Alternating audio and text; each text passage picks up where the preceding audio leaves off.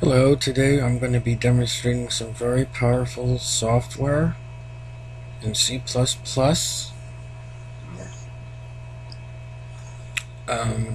the book DNA of the Gods. I'm the author, Chris Bertram.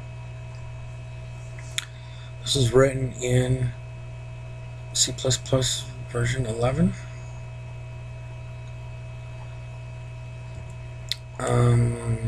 Visual Studio 2013 and Visual Studio 2012 versions are included in the book. I'm going to be running through two demonstrations here. One is a robotic eye, one is a language translator. So dendrites are the input of a neuron. So we're going to, this robot is seeing one green pixel. And it is looking through a filter.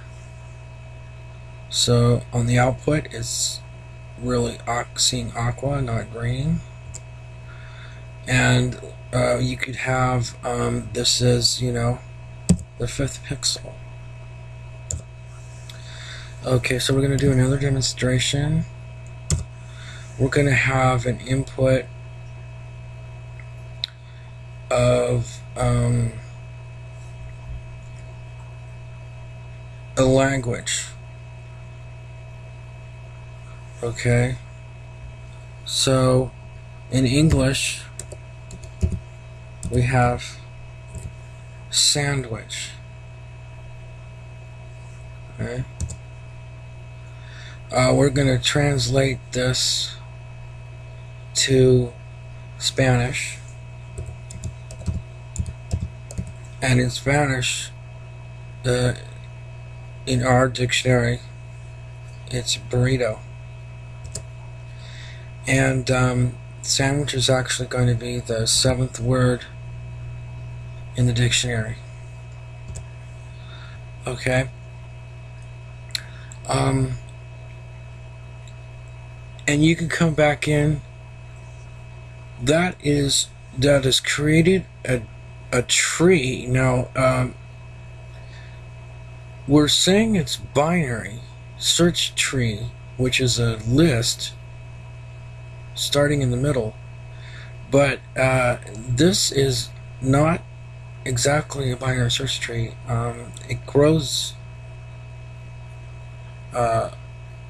like nervous tissue in multi-dimensions. Okay, so let's print out our values. There you go. And so it's a lot better than getting an array and saying, oh, we're always going to have 1 million entries in an array. That's called a memory leak. Why do you have 1 million entries in an array if you're only going to use 2? This only uses whatever you put in dynamically, and it has mathematical hits to search and retrieve exactly what you're looking for, right? Fast, like amazingly fast. So I just did a search for green. It prints out all the values. Okay. Now the memory, it does not have a memory leak.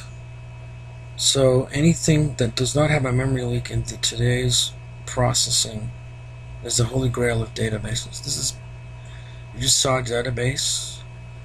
I'm calling it a neural network. It functions similar to a multi-axis tree, but when you have something that doesn't have any memory leaks and is fast, and it's very powerful. And so there you go. It's in the book, DNA of the Gods. I proved my point. That's my thesis for my book. And thanks for your time.